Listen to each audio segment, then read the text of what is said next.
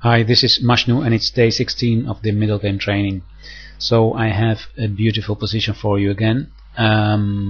This time it's a game that was played in 1947 between Isaac Boleslavsky and Alexander Tolush. Boleslavsky, a Ukrainian player who taught himself how to play chess at the age of 9. Now compared with the age when young players nowadays start playing chess and become professionals, it's quite old to quite late to start at the age of 9 to learn the rules. But as you see, even if you start late learning chess, there's always the possibility that you reach a high level. And Boleslavsky was a very strong player in the 30s, 40s, 50s. He played in a match between the Soviet Union and the United States. There was a radio match in the 40s. I believe I'm not sure in what year it was exactly. I believe 46, but I'm not sure. And he was playing on board number 3 against the American player Ruben Fine. And he drew the first game, and the second game was won by Boleslavsky. He won the Brilliancy Prize for this second game against Ruben Fine. So perhaps some other time we'll have a look at that game. Let's go to this position right now, because it's here black to move. I'll show you the move that black did here. It's knight f6 to d7, and we are going to look at the position from white's point of view. So here is the question that you already expect. Here is to pause the video and have a look at the position, see what you find about this position. What would you do here with white? What are the characteristics? Why do you find that white is standing better here? Is he standing better, or is it equal? Well, have a look for yourself first, and I'll continue my explanation in a few seconds. Alright, well, yes, white is standing better here, clearly. We only need to compare the pieces to know that. 2 black rooks inactive, not connected. 2 white rooks connected with each other, with the option of doubling up the rooks, perhaps on the f-file, or bringing the a rook to e5. Sorry, whoops, to e5, to the e-file to advance the e-pawn eventually. If we compare the light pieces, undeveloped bishop here, and 2 developed pieces right there. They are not still at the moment not at the most ideal squares, but they are brought into play already, and we have of course space advantage on this side of the board. So white is clearly standing better in this position. Black wants to trade queens. Why does black want to do that? Well, because when you are facing an attack, it's good to trade pieces, so the power of the attack diminishes. So black would love here for if white would take on e7, because then the queens are off the board, and black can try to defend. So what to do here with white? The fact that we have our rooks with the possibility of connecting them, and the fact that we have space advantage, and that we can prevent this trading of queens, means that we should look for ways to open some files, open files for our rooks. So there are different possible moves here that can be correct.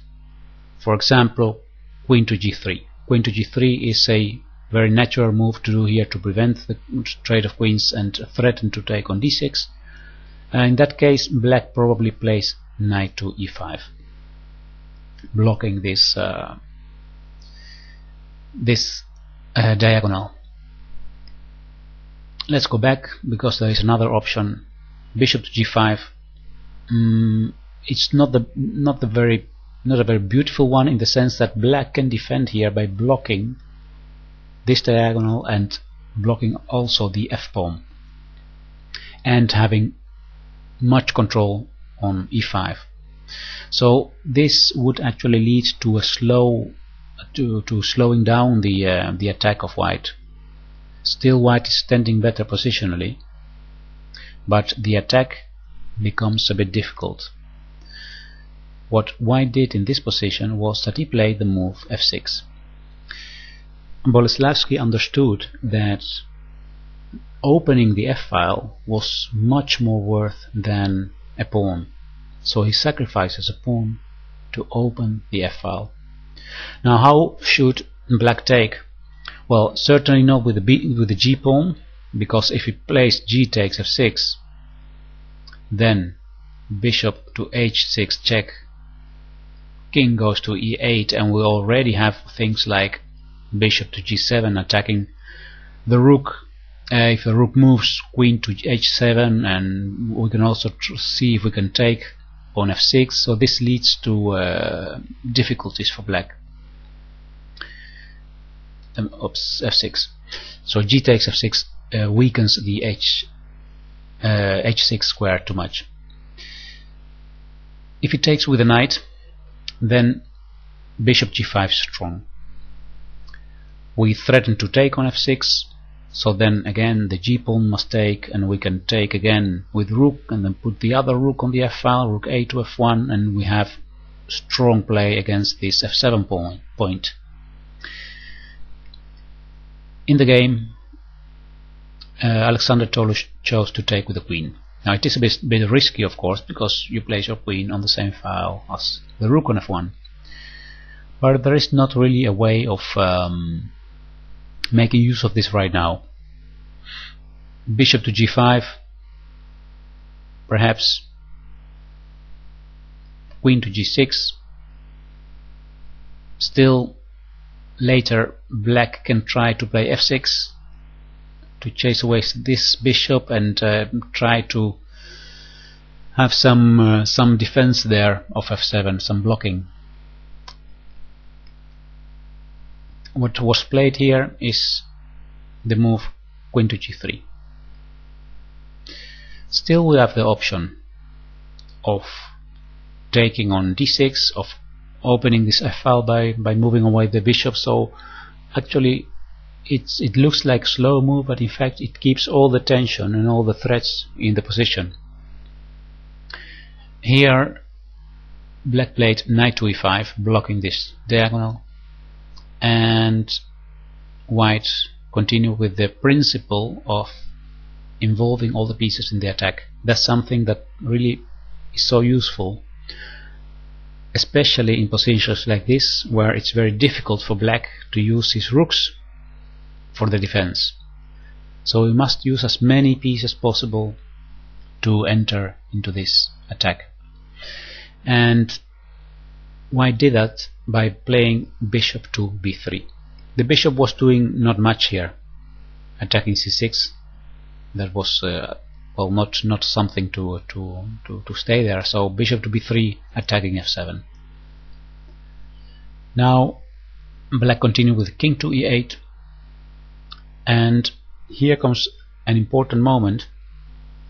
Sometimes we are attacking and we get more or less obsessed by attacking and keep attacking, and it's very instructive to see how grandmasters sometimes decide not to continue an attack, but to simplify the position into a one position. And this is what happened here. So don't expect any firework here. What happens here is that the white player knew how to win this position, and he knew that if he would simplify this position, he would still have an enormous advantage, and it would be certain that he would have winning chances. What he did here is he took on e5, and after queen takes e5, he took again on e5, and after d takes e5, now he took on f7.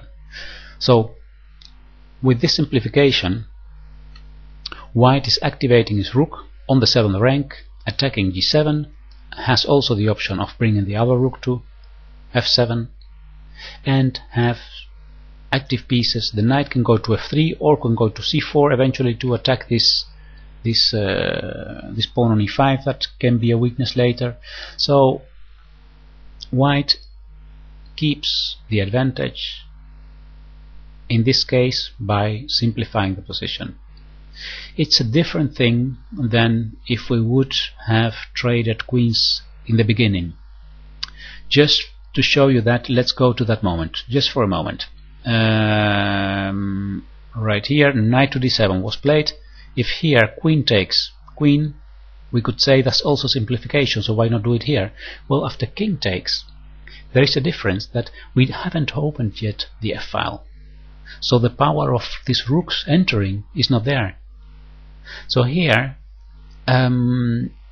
it's much more difficult to gain any advantage. Black is actually happy with this trade of queens, you see.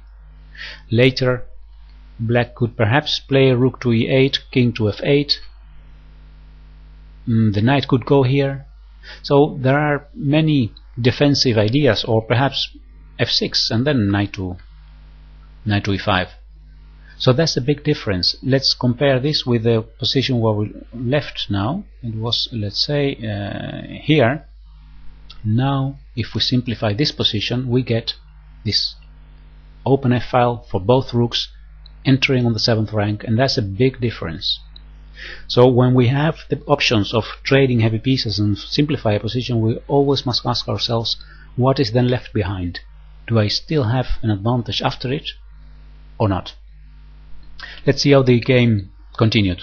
Bishop to d8, queen takes, rook takes d7. Now why not defending this g7 pawn? Let's say that he would advance here to continue. It would be possible, of course. Well, then still white has an advantage. He could, for example, play rook a to f1 or knight to f3. Knight to f3 looks very strong because the bishop now cannot go to c7 to defend the e5 pawn, because then rook takes e7. Oh, wait. Is that correct? Yes, it's correct. I was just looking at something else. So that means that saving this pawn would lead to the loss of the e5 pawn, most probably. So we can say white has two threats here, to play knight f3 and knight takes e5 and to take on g7. So black chose to play the bishop to d8 with the idea of bringing the bishop to f6. That's let's say the defensive threat that he has now, defending both pawns. So something must be done right now, and that's taking on g7. Now he played bishop to f6, and the rook went to f7, attacking this bishop on f6. The bishop goes to e7 now. Rook a to f1. So again, activating all the pieces, using the f-file. That's the middle game plan that white is using. a5 played by black, a4 to stop any counterplay on the queen side. b5 played now, still trying to find some counterplay, and now white makes the plan of using both rooks on the 7th rank. Rook to g7. You already guess what the possible next move will be. It will be rook to f7, rook f1 to f7, or perhaps knight to f3 and then taking here. There are many possibilities. Rook to b8 was played now, and here white decided, well, he could have, rook to f7 would have been a very good move, and let's have no doubt about this. It was not played in the game, but this of course could have been a very good option. If black, by the way, moved the bishop to f8, then the rook simply goes to g5, attacking again the e5 pawn. Let's go back. Right here, knight f3 was played, so attacking the e5 pawn, activating also the knight. Bishop to f6 again, and now rook f7 one more time. And here black didn't move the bishop to e7 because that would lead to knight takes e5. So what he did is he took on a4, actually offering one more trade of pieces, trade the b3 bishop for the f6 bishop, and white did it. White took on f6, black took on b3, c takes b3, rook takes b3, rook takes c6. If we evaluate this new position now, we can say that still black has an inactive piece there. There is a direct threat to take on c8, a threat to take this weak pawn on e5. On the other hand, this is actually the only weakness at the moment, well, the two weaknesses in white's camp, but white's pieces are much more active, and we have the threat of taking the bishop. So bishop to d7 was played now. White moved the rook to a6, and here black did something that's actually instructive to understand from black's point of view. Perhaps many of us would now be actually more or less persuaded to take one of those pawns, the b2 pawn or the d3 pawn. But remember that we are slowly entering into an endgame now, and in an endgame, piece activity is the most important thing. So what black did here is that he moved his king to e7 to activate the h8 rook. Besides that, there is also a tactic that cannot be allowed. If black takes the d3 pawn or the b2 pawn, there is rook to a8 check, winning the rook here. But besides that, still the principle is look for activity when you're going towards an endgame. So king to e7 is also a way to activate this rook. But well, black has too many weaknesses, so white finds it the time now to strike and take the pawn on e5. Bishop to e8 was played now, and the other pawn fell. Black took on b2, and now a check on the 7th rank. Black has now two weak pawns on d4 and on h7. So white has two pawns up now.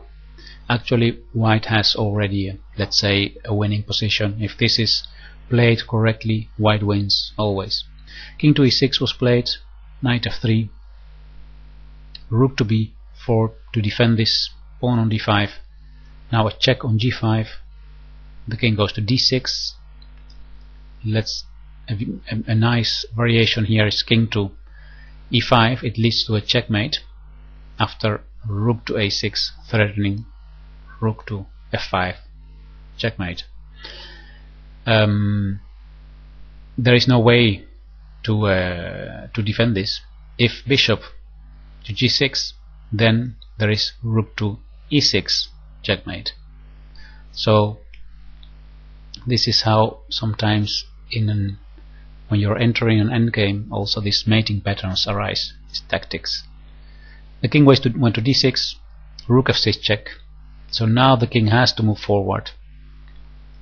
He goes to e5, and here more or less the same pattern arises. The rook goes to a6, defending the other rook, threatening checkmate. So black give one check and rook b2 check, king g3, and here the last move played was bishop to c6. Well, it was unnecessary because after this it's completely lost. You are going to be mated in one or two moves. So here black resigned. Let's have a short look at the most important moments in this example. Let's go back. Oh wait, this I can do this faster, of course. Like this. This is the moment where we started, and the first important thing in this kind of positions where you have an advantage because of this developed pieces and the pieces working together like the two rooks, important to open files. f6 played, beautiful move. Queen takes f6. Now not trading the queens at this point. Knight to e5, bishop b3 to activate all the pieces, and all the pieces are working together now on this f file, looking at f7. That's the idea. King to e8, then the simplification, and after this we can enter in the 7th rank, taking on f7. Bishop d8, take on g7, bishop f6, and now this activating of the other rook, bringing it to f1. a5, it tries to find some counterplay on the queen side, black, but it doesn't work since the activity of white is much bigger. Now the weakness on e5 becomes a point. Attack of the rook. Rook goes to f7, and after trading here we trade one more piece and we stay with this position where black has an inactive rook here and a weakness here, and all the other pawns are in fact weak, we can say. Almost all the other pawns. Rook takes c6 now, threatening to take the bishop. Bishop to d7, rook to a6 with a double threat to take the pawn and also to give this check on the back rank. Here we saw the principle of looking for activity. Now in this case it was not enough for black, but it is a good idea to play king to e7 to try to activate the other rook and also prevent this check on the back rank.